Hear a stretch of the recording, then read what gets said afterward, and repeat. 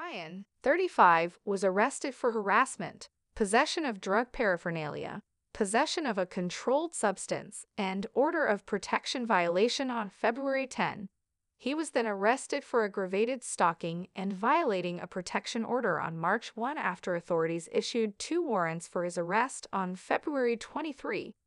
The Ashley's Reality Roundup has reported Ryan had an emergency court hearing on Tuesday at Hamilton County Court in Tennessee. The U.S. Sun could confirm he pleaded guilty to the harassment charge. Ryan was ordered to complete rehab treatment and have no contact with the victim. A judge also ordered Ryan to wear a GPS monitor and refrain from posting about Mackenzie on social media. He will be on probation for 11 months and 29 days. The possession of drug paraphernalia, stalking, and order of protection violation charges were dismissed. As for his possession of a controlled substance, he was sentenced to rehab with the option of the time being reduced for good behavior after 6 months. He is due back in court on April 20 for the harassment and stalking charges. The Ashley's Reality Roundup reported Ryan's parents, Jen and Larry, were by his side in court. Mackenzie also took the stand and spoke of her estranged husband's alleged harassment. The outlet claimed. Mackenzie, 27, filed a petition for a protection order against Ryan on February 8. Mackenzie wrote in court papers of an alleged January 15, 2023 fight, arguing Ryan punched holes in the walls and doors. He held me up by my neck to the wall, threw me down in hallway, and said if he could not have me, no one could. Opened pocket knife, put to my back like he was going to kill me. This was in front of children.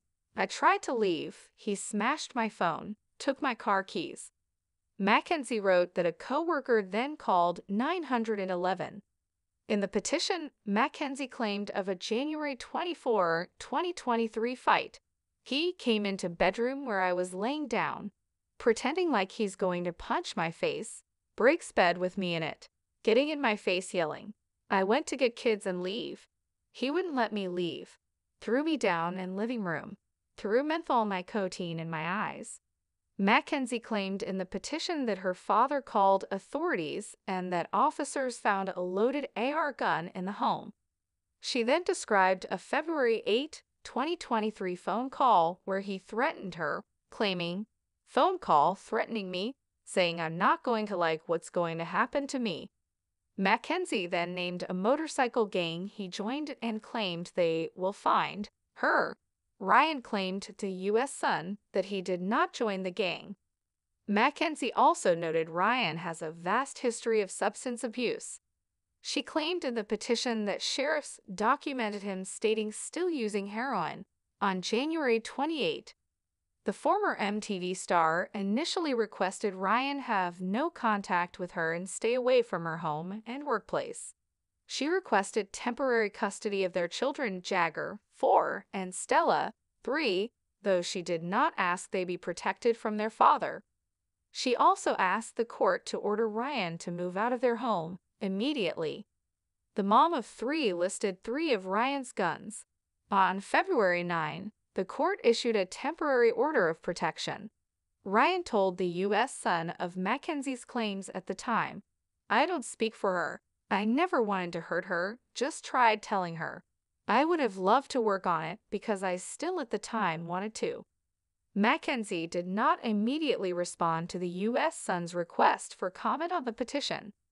The Hamilton County Sheriff's Office told the U.S. Sun of the claims.